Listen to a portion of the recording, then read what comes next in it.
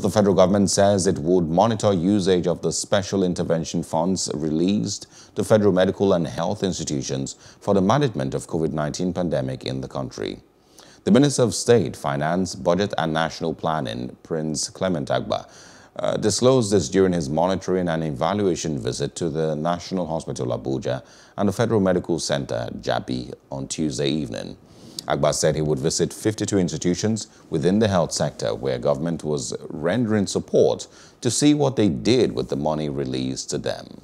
Hello, hope you enjoyed the news. Please do subscribe to our YouTube channel and don't forget to hit the notification button so you get notified about fresh news updates.